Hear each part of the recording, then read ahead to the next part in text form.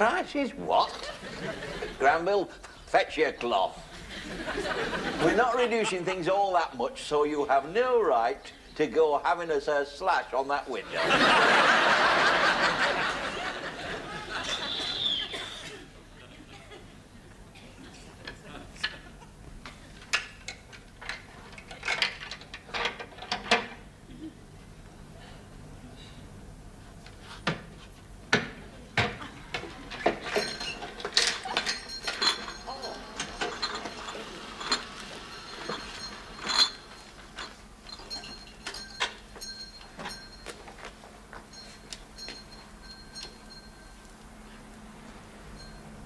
Wondered if you got a yoghurt.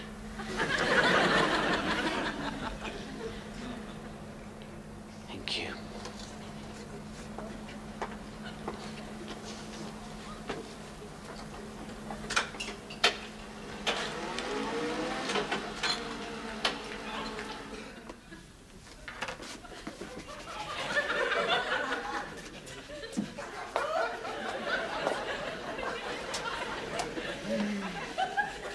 I think I'm still in love with the milk woman.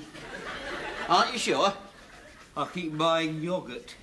Perhaps you're in love with yoghurt? No, I don't like yoghurt. I don't understand yoghurt. People say it's still alive. They couldn't make that mistake in your case, could they? I like to start the morning with a clean pair of boots. Personally, I prefer a boiled egg.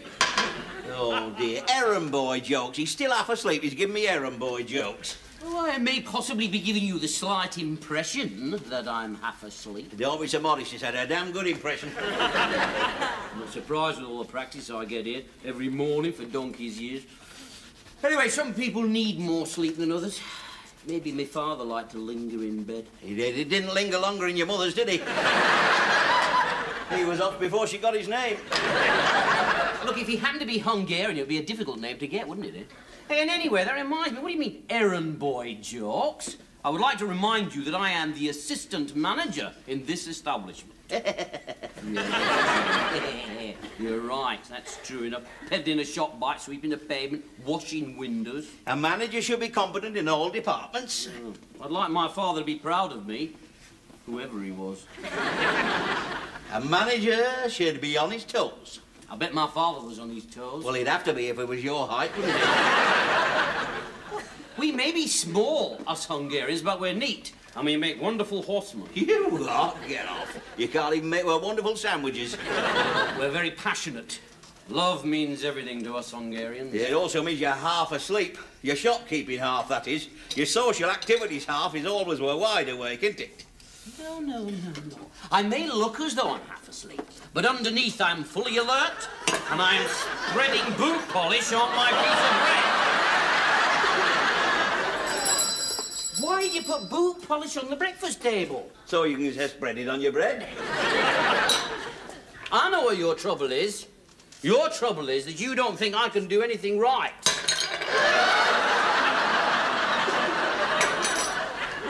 Do something about that door. How do you mean, my love?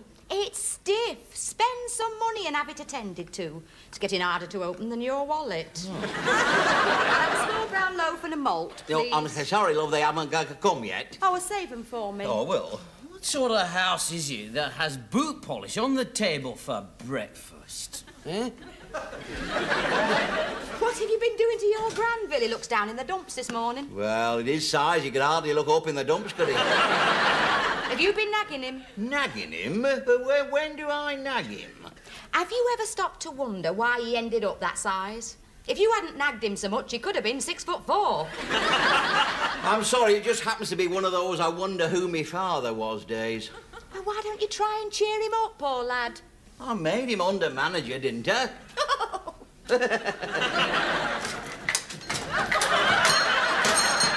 And do something about this door.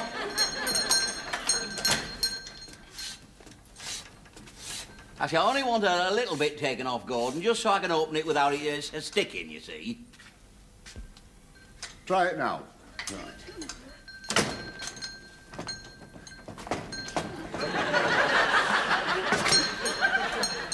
Is that better? better. You can call that better. It could be twice as good as that. It'd still be worse, wouldn't it? I'll take a bit more off. Yeah, you're not much of a wizard with the old toolkit, are you, Gordon, eh? I don't profess to be. Oh, I thought you were a dedicated do-it-yourselfer. It's the wife that decided I was a dedicated do-it-yourselfer. Oh, that explains it, yeah. Left to my own devices, I'm more your keen amateur idle beggar. Well, put it this way, Gordon, if it works, you've done me a favour. If it doesn't work, I'll just stick this screwdriver in your ear. You probably won't have to bother. I'll probably do it myself. The one thing about this job I've got a flair for is injuring myself. Please. Hey, don't let him get away, Gordon. It looked like a potential good customer, that. He's a foreigner. Well, they're the best kind. Sometimes you can talk that lot into anything, you know. I mean, there was a time we even convinced the Germans we'd won the war. He's not a German. He's one of those unpronounceable backward mob where no tourist ever goes twice. Oh, well, Welsh, is he?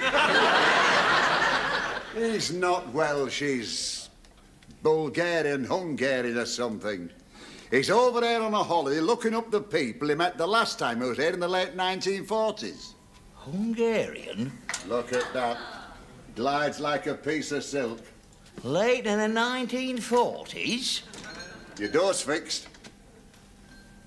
Yeah, shut it on the way out, will you, Gordon?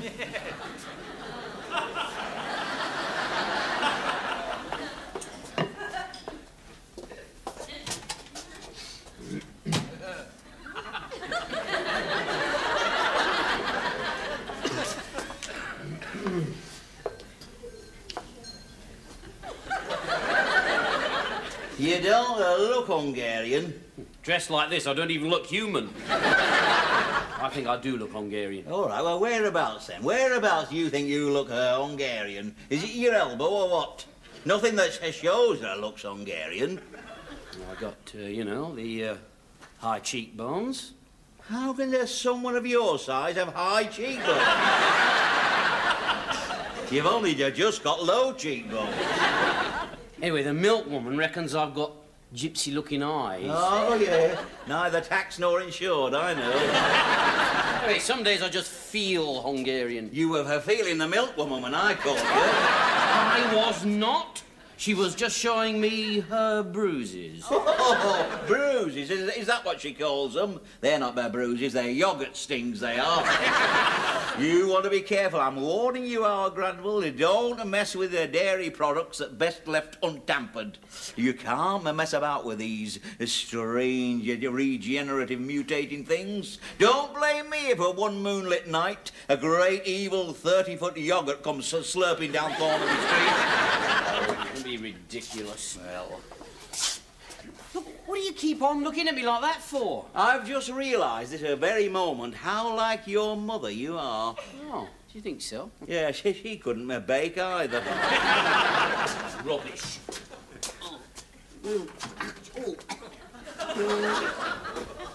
No, it's a special order for Mrs. Mukherjee. One of these days, Granville, all this will be yours. Yeah, well, I don't want it all in one load.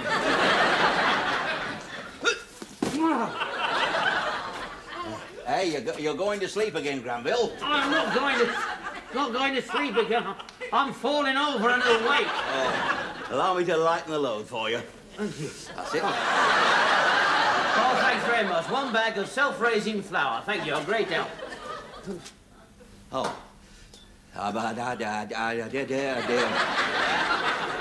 didn't hear the bell. Not bad. It make no noise. He move like very quiet. Oh, does he? I see. Yes. Oh, back up. Would you excuse me, please? I just want to have a word with my deputy assistant under manager. Back up, will you? I won't be a moment, sir. What are you doing? Put that lot down. Oh, I've only just picked him up. Just put them down. Oh, pick him up, good, Ranville. Put him down, good, Ranville. Move the vehicle, Ranville. Move him there, good, Ranville. I'm going to be bow-legged. I shall end up with legs like a rickshaw coolie. So him and move are very so quiet, does he? He who? What are you talking about? Him. We've got a father in the shop. A what? We've got a customer in the shop, Granville. A customer. Well, what's wrong with that? We occasionally do have the odd customer. I know that this one looks very, very untrustworthy. Put your cap over your eyes. I don't want him to see your face, you see. Why not? No, trust me, Granville, trust me. He looks very sinister standing in there, sneaky foreign devil. He wormed his way in without ringing the bell, you know. I must have that door altered again. What's he doing? Well, he's just standing there looking foreign. Trouble is, how long has he been standing there? That's what's worrying me. His pockets might be full of our goodies by now, you know. Hey, what do you mean he's a shoplifter? Absolutely, yes. Looks as though he's got an honest face. Honest face? You call that an honest face? That's the sort of face that used to throw bombs, try to hit archdukes in the Balkans.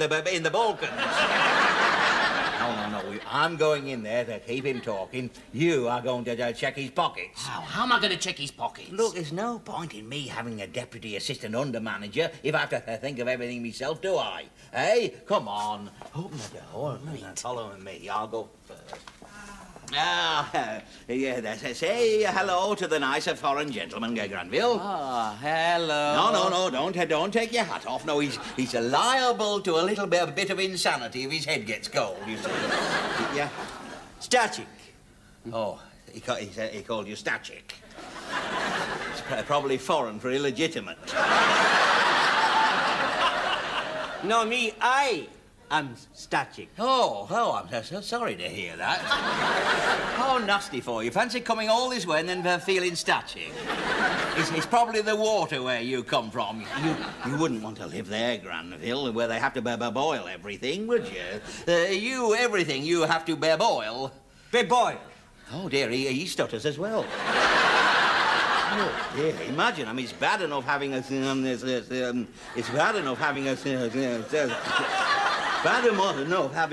slight impediment in English.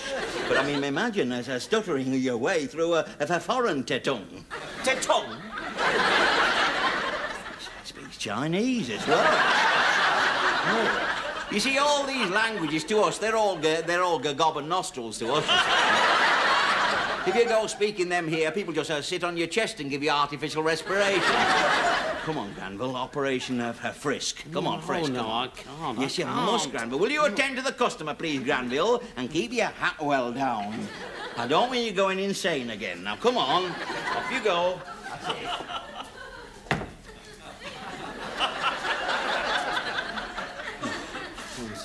Come on, good morning. Oh, what's this? Oh! Never mind all clicking at him. Just get on with it. There we are, sir. Thank you. Just turn that way, would you, please? What you do? Oh, it's just a little private service given by the small shopkeeper, sir. As a matter of fact, there's only me and Harrods doing this now. Harrods? What is Harrods? Which is a slightly bigger shop further down the road, sir. There we are. Please. I want no personal attentions. Oh, are you sure, sir? I mean, this little lad, if you took your coat off, he could run his iron over it for you, couldn't you, lad? It's all right. No, well, please yourself, sir, please yourself, but he has a very good reputation as a presser. You ask the milkwoman. It ought to be a fine thing. Take your jacket off. Eh? Take your jacket What off. do you take my jacket off for? Because it's hot in here. No, it's not hot in here. Oh, it's hot in here!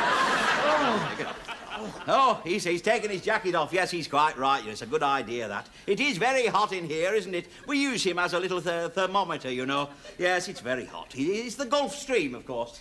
But you are many miles from the sea. Oh, yes, but the canal's only 2 streets away, you know. It gets very humid round there on a Friday night, I can tell you. No, the Englishman has got the sea in his blood, of course. Well, it's not all, of course. It's quite a lot of brown ale and fluoride as well. Oh, now I've bent me chocolate. Look at that. Oh, I shall be up half the night for putting a cardboard splint in that now.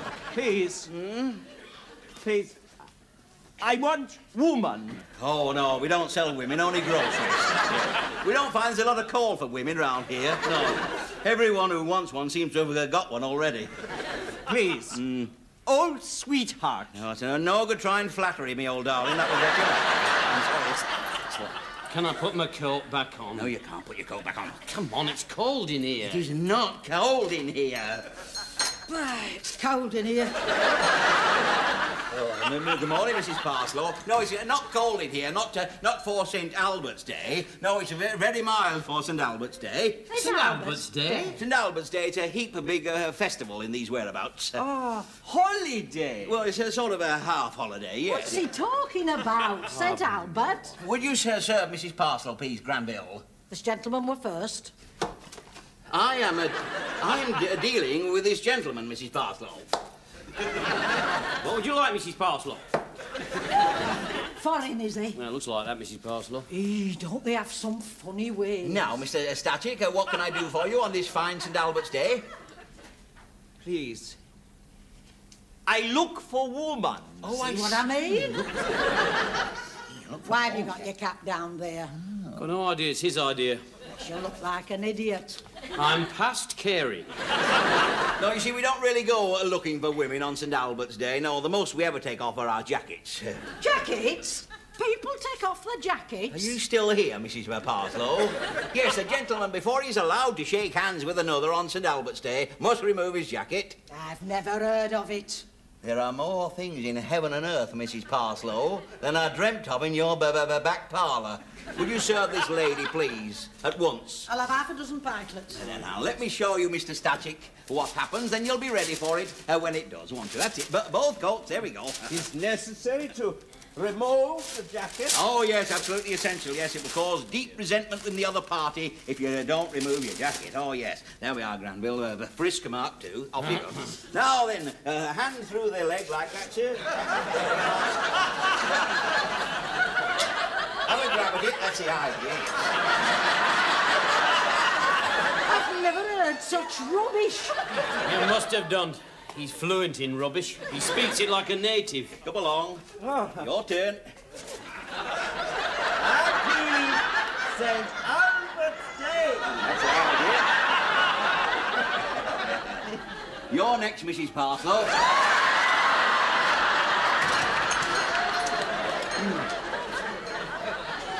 You thought he was my father, didn't you, eh? Never crossed me mind. Look at me when you're lying to me.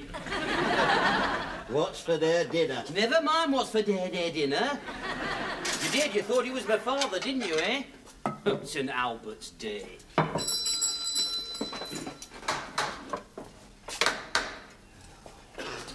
I wish he had been my father. I think it's romantic. I think it's pathetic. He didn't even know her name.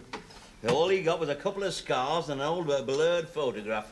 Oh, well, that's how it is with us Hungarians, eh? Imagine, one night of love, and he's never forgotten it. And neither did Tommy Wilcox forget his. He had to go all the way to London for his. He was underneath these railway arches. People used to have flocked to railway arches in them days. Well, at times were hard. And then nobody who was still young enough to be frisky could have afforded a motor car. Love was an out-the-door activity in them days of a brisk and a bracing.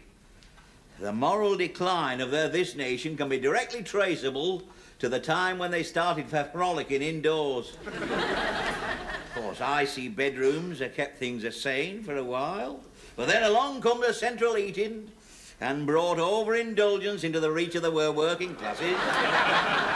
What about Tommy Wilcox? Who? Him that was under the railway arches. Oh, yeah. A loop of his braces got caught on a passenger shunting engine. He was plucked untimely from the arms of his beloved. Rubbish.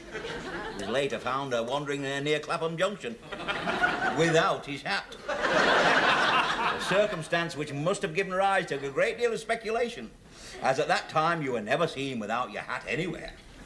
You do tell me some flannel, don't you, eh? Oh, no, I assure you, Granville, people wore their hats upon all occasions, except under railway arches and in the bath. Right. Your door's fixed. Oh, is it good and stiff, Gordon? Good and stiff. Oh, good. So the next jangle we hear will be an authentic jangle. Right. Good, because I've been up and down here like a pantomime fairy. I've never been to a pantomime. He's never been to a pantomime? No. Never had a father to take me, did I? Oh. Just had this wicked uncle. What a pity. Now, don't start complaining. You're never to tell people who bought you a shiny bicycle for your 11th birthday, do you? Oh, no. Just what us little Hungarian horseman needs, that is a shop bike. I bought it to develop his muscles, Gordon. I mean, I know he's small, but thanks to me, he's perfectly formed. Have you seen his calf muscles? I am not showing me calf muscles. He must have what is possibly the world's strongest little short legs. It looks fit enough. Oh, yes. It's emotionally that I've been neglected. Keep on hoping against hope that somebody new and exciting is going to come into your life.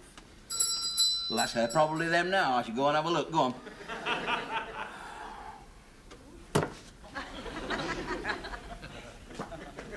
It's that foreign fella that's upset him, Gordon. Him and his blurred photograph. I'll have to do something about it. He's getting worse and worse. Listen, can you hold the fort here? I'm going over to talk to Nurse Gladys Emanuel. Right. Nobody in the shop? What do you mean, nobody in the shop? Well, go see for yourself.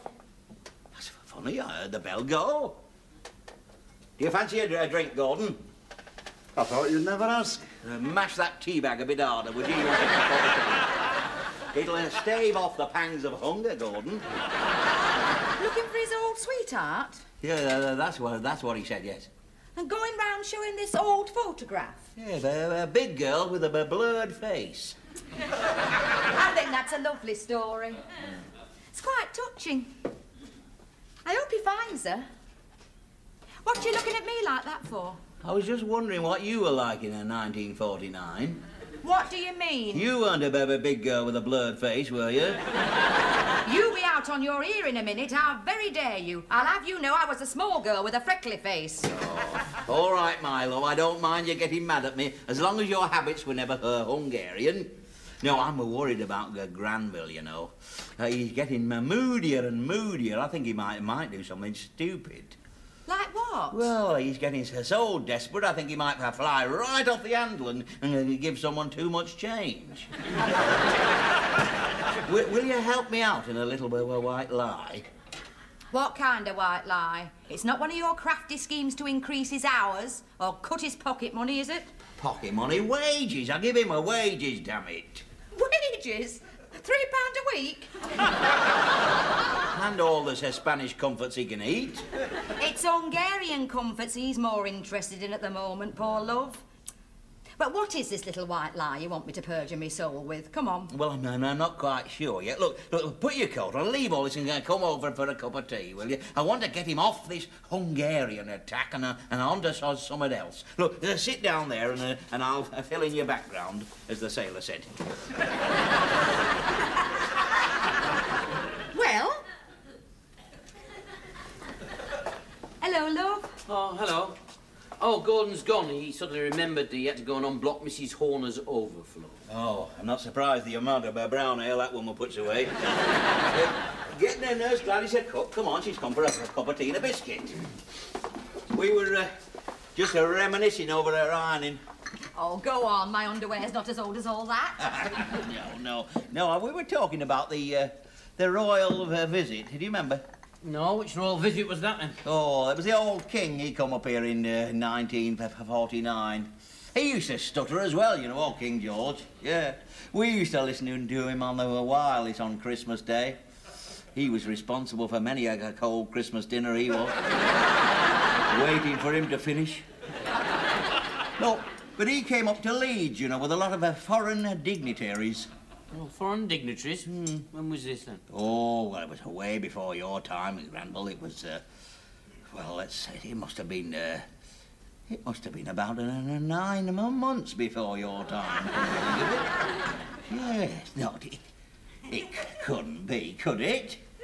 I mean, no, not on a royal visit, could it? Well, I don't see why not. I mean, they have to have some relaxation. Yeah, of course they do. Who do? Well, we don't remember. It was a duke of some sort. We don't remember, you see. Foreign, was he? Hungarian? No, that's the point. He wasn't foreign at all. He was an English duke, you see. He come up to Doncaster for the races. You remember they had all of her flags all out in the street, didn't they, Gladys, eh? Oh, yes, and we had a tea party in the street outside the school. That's right, yeah. He was a little fella. He was a little fella, yes. Very smart, but little with it. I'm little with it. Yes, he had... he had gypsy eyes, didn't he?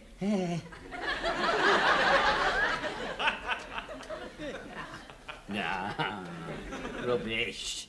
I mean, what are the chances of me being related to... Which duke was it? That's the trouble. We don't remember which duke it was. Damn it, you should remember. I mean, heaven's sake, I could be, you know, 7th in line for the... Well, 27th anyway, eh? No, there couldn't be anything in it, Granville. No, we're on the wrong track there.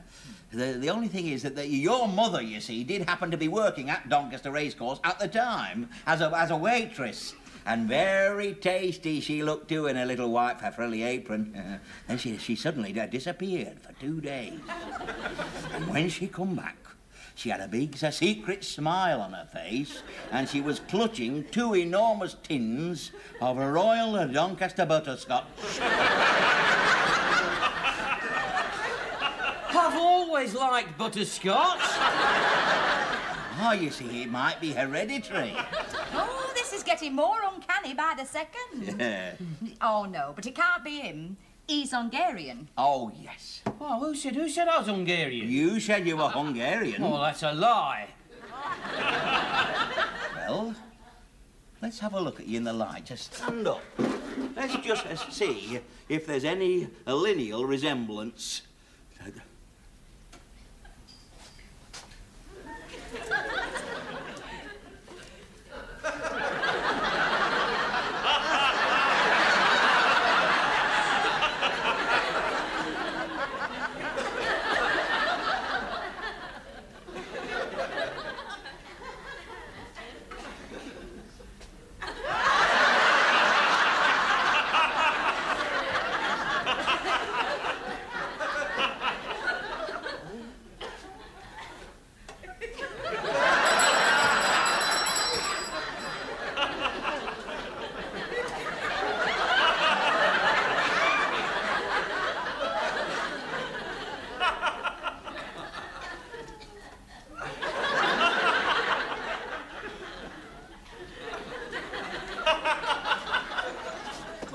Certainly cheered him up. But he'll be hell to live with now. Oh, there's nobody in the shop. I'll kill them kids if they... Oh, God, it's stuck again. It's not kids at all. It's customers. They've been bashing at the door, then going away thinking I'm closed. Oh, dear, I've been sitting there losing a fortune. I say, old fella, would you mind not jangling that bill? One's ears are delicate, you know. Why, I do beg your pardon, I'm sure. Will your royal aloneness mind getting his cycle clips on and going and dragging Gordon out of Mrs. the Horner's overflow? Tell him I want him down here on affairs of the state. State? Yes, I'm a main one.